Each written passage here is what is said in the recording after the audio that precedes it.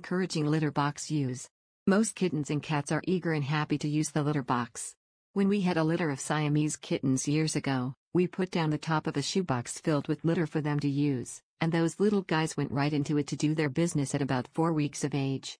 However, things do not always go as smoothly as this, and when your kitten or cat is avoiding the box, it's time to take a close look at what the problem might be. Getting your feline friend to use the litter box.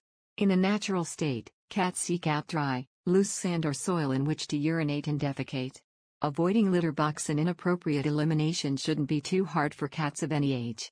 In a natural state, cats look for dry, loose sand or soil in which to urinate and defecate. If you provide a litter that mimics this, you will have a good chance of having your cat use the box without problem. Many cats do not like scented litter, so stick with an unscented brand at least until your cat is used to the box. Keep the box clean. Remove soiled litter every day, and the sooner the better.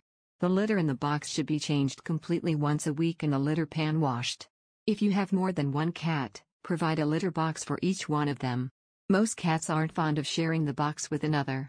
Choose a spot that the cat likes to use for elimination, preferably away from where the cat eats and drinks.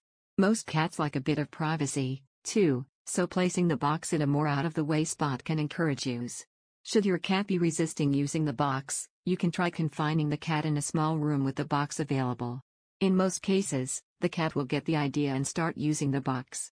Kittens, especially, can be easily trained by using an attractant in the box until they become accustomed to using it. The above suggestions refer to getting a cat or kitten to use the box to begin with. However, if you have a cat that has been using the litter box reliably and suddenly stops, there could be a medical problem involved and you should schedule a visit to your veterinarian as soon as possible.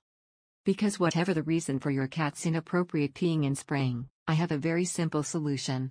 And it will finally enable you to stop your cat peeing and spraying outside the litter box for good.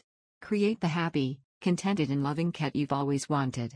Save huge amounts of money on cleaning supplies. Dramatically reduce your stress levels.